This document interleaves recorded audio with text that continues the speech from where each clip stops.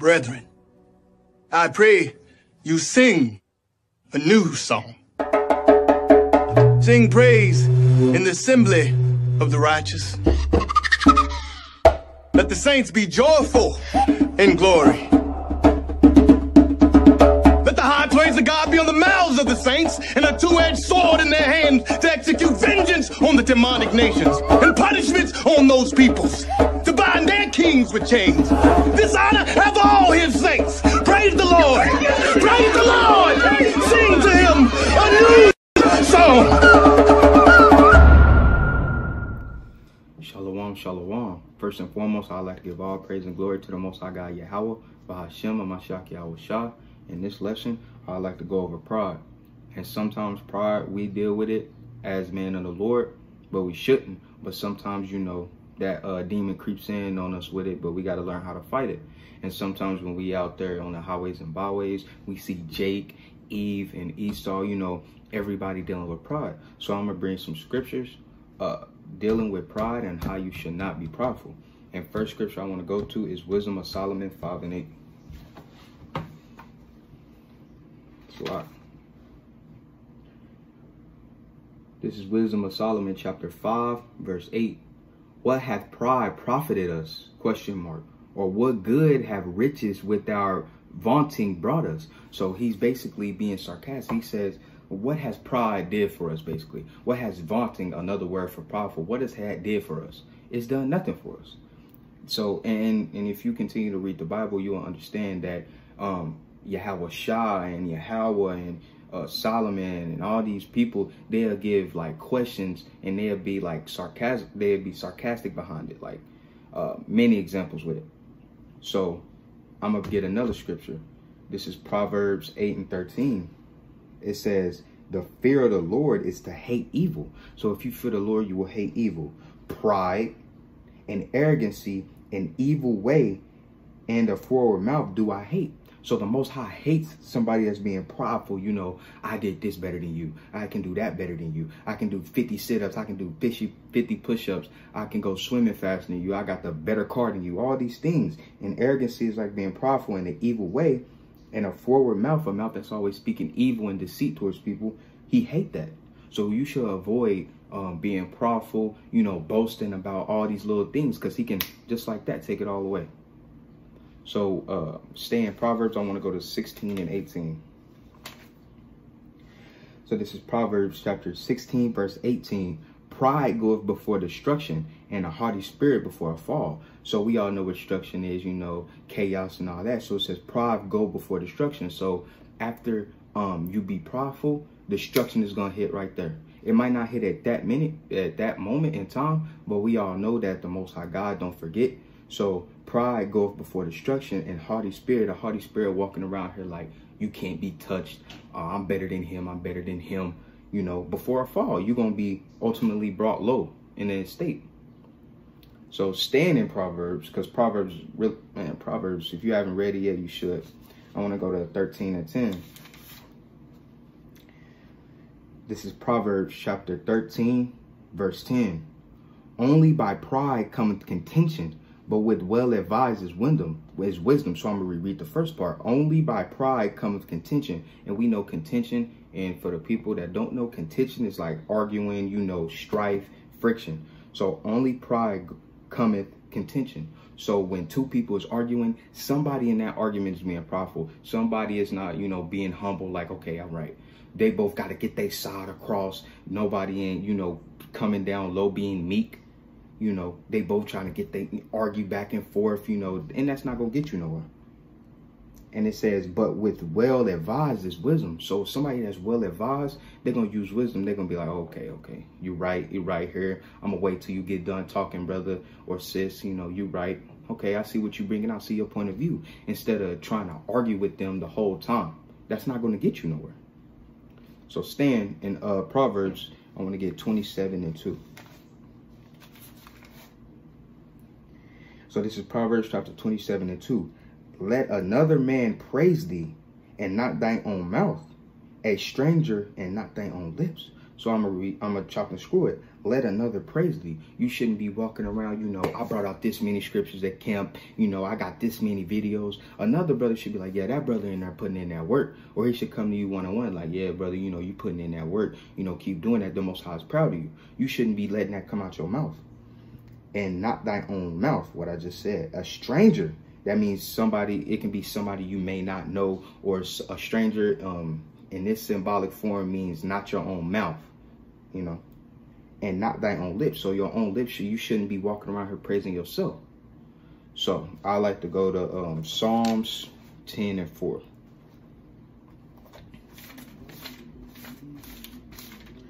So this is Psalms chapter 10, verse 4. The wicked through the pride of his countenance will not seek after God. God is not in all his thoughts. So I'm going to chop and screw this. It says the wicked through the pride of his countenance will not seek after God. So a wicked person, you will try to, you know, try to get, not a wicked person, a prideful person, you will try to get them to, you know, humble down and try to listen to what you're bringing out in the Bible. And at the end of the day, they're not going to listen to it. That's how prideful people is. They're not going to do it. So let me fix the camera. So they're not going to listen to what you're bringing out, what you're informing to them. They're going to be like, yeah, I already know all that. I read the Bible. I read the Bible back 3 times. Oh, I got to go do something. I ain't trying to listen to that. So I'm going to continue with it. It says, the wicked through the pride of his countenance will not seek after God. God is not in all his thoughts. A prideful person, they walking around here like they got the whole thing, you know, the whole, you know, shebang, like they say in the world. So they're not going to listen to the Most High. They're not going to put on fringes. They're not going to stop eating pork because they think they got everything figured out in their own mind. You know, they leaning into their own understanding in that instance. And you shouldn't want to do that. So jumping with that, I want to go to Isaiah 13 and 11. Why are you running from me, man?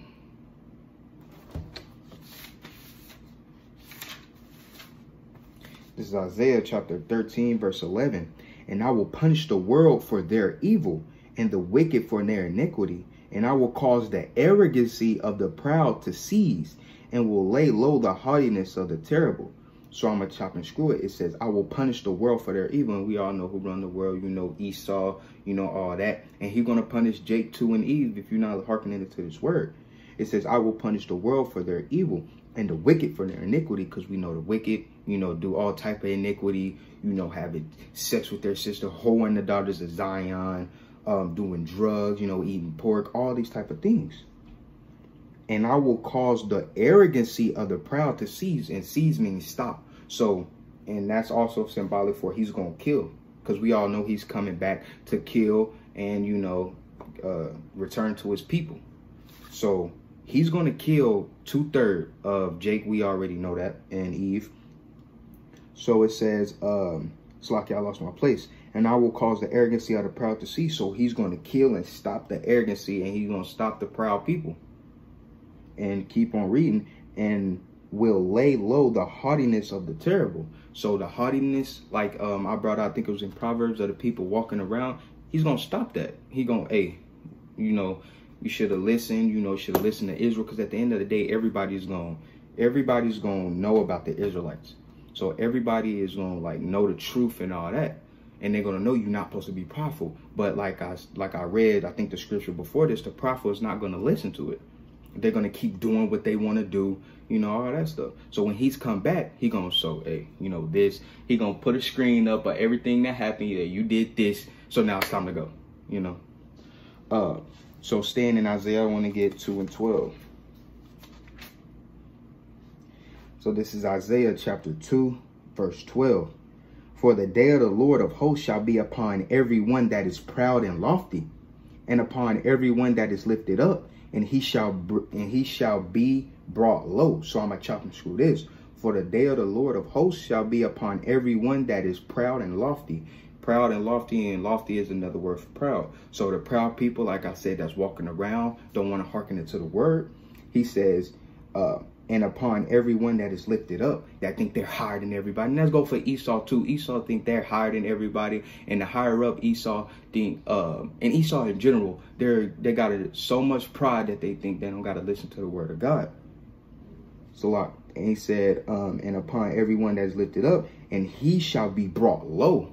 So another thing for a symbolic for being brought low is he gonna humble you. You know, he gonna throw you in the lake of fire. He said, this is you had your glory in the world. You know, you didn't want to be humble. You know, you didn't want to be meek. You didn't want to, because it tells you in, I think it's 2 Corinthians or 1 Corinthians, how he loves a cheerful giver. You know, you didn't want to give this. You know, you wanted to be prideful with your money. You know, so he gonna bring the proud low. It's crazy. You should avoid being prideful. And we know America, they promote wickedness. They promote being prideful. You know, their cars, like, we built this with pride. You know, they, even in sports, you know, they give out the MVPs and stuff to people. And, you know, it's a symbolized for basically pride. Like, I'm better than you. You know, I can dunk higher than you. You know, I can jump higher than you. You know, I can run faster than you. I can score as many points as you, you know.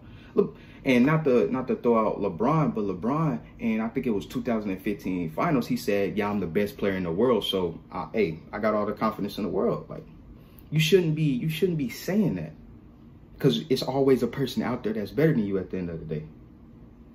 Hey, we wasn't, Yahweh Shah, he wasn't boasting. You know, he wasn't doing all this stuff, so we shouldn't do it. So with that, I want to go to Jeremiah 9:23. So this is Jeremiah chapter 9. Is this what I want? Is this what I want? Jeremiah chapter 9, verse 23. Thus saith the Lord, let not the wise man glory in his wisdom. So if you wise, you shouldn't want to be glorifying in your wisdom. Like, yeah, I got more wisdom than you. Like, you see how many videos I did? You see how many views I got? Like, come on, bro, I'm better than you. You shouldn't be wanting to do that. And it says, neither let a mighty man glory in his might. So if you strong, you mighty in the word, you shouldn't be walking around boasting every single day, every hour, every millisecond of the day to people like, yeah, I can do this. You seen the video? You know I'm an Israelite, right? You know I can cut you smooth, right? You shouldn't be wanting to do all that. And it says, in his might, let not the rich man glory in his riches. So if you can be rich in spirit, and we know Revelations, 2:9, it says thou art rich, we rich in, the glory and our inheritance and stuff like that. But you shouldn't be walking around, glorifying, like, yeah, like, let me try to think of something, like, to other brothers, like, yeah, I can do this better than you, hey, Judah, hey, you got this and that, you shouldn't be want to cause strife like that in front of your brothers. You shouldn't want to do that. So, I just want to get this last in the scripture. The video wasn't going to be long. It's just something quick over pride. And the last one is in Matthew 6.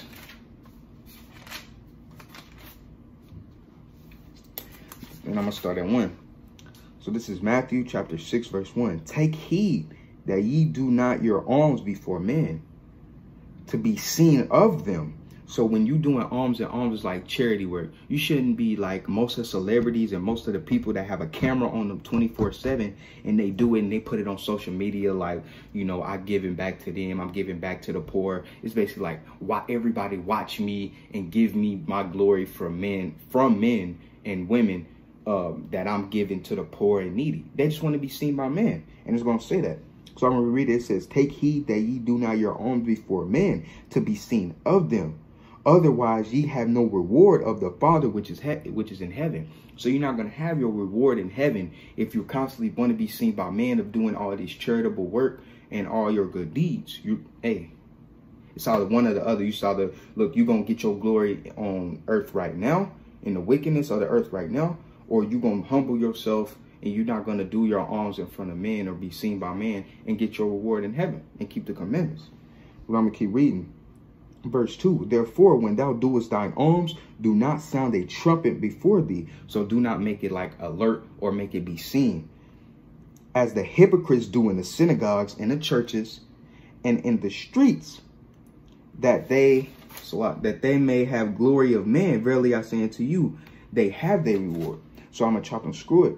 So I'm gonna start after trumpets. It says, before thee, as the hypocrites do in the synagogues. So we know in churches, they give out alms, you know, they praise the Lord, you know, have a camera on them, you know, all these big prophets, all these big false prophets, you know, they have the camera on them 24/7 on their YouTube channel, and they giving out and they accepting alms from people and giving out alms, and they just want to be seen by everybody as this glorifying figure. No, that's not what you should want to be doing. And it says in the streets, and we know people like they'll go on the street corner just to give something out, or you will go on YouTube or Facebook and they got a caption is like giving back to the poor, and it's like a big YouTuber that's giving out money to the poor with a camera on. Like, you shouldn't be wanting to be seen by men doing these things. And it says that they may have the glory of men. So when they doing that, they having the glory of men. Like, damn, like this guy is really nice. Like, I want to be like him. Like, man, look at him, man. He's like, that's what's going on. Verily, and he says, verily I say unto you, they have their reward. You have your reward by being seen by men. You don't have reward of the Father. Verse 3, but when thou doest alms, let not thy left hand know what the right hand doeth. So don't be out here glorifying like you doing alms. Just, you know, be humble and meek. You know, go up to somebody if you see somebody in need, like, hey, you know, here, you know, but don't be, hey, yeah, brother, you know, I had to give this man, you know, $100, you know, in front of all your brothers, like you just that nigga, like you just all that in a bag of chips, like you the Most High. No, you shouldn't want to do that. In verse 4, it says that thine alms may be in secret, and thy Father which seeth in secret himself shall reward thee openly. So when you do alms in secret, like you giving him, you know, giving this and that and this and that, and nobody knows about it, only you and Yahweh Shah and Yahweh know, he gonna give you your reward openly, and people gonna be like, damn, he got that? What is he doing? Like, boom, boom, boom. And still then, when they asking, you shouldn't still want to say, you're just gonna be like, hey, just tell them, you know, you pray, you know, don't pray for vain things, you know, blah, blah, blah, blah, blah, blah. Don't let them know all your stuff that you're doing. So with that, I'd like to give all praise and glory to the Most High God Yahweh, by Shema Mashiach Yahweh Shah. Shalom. Stay safe.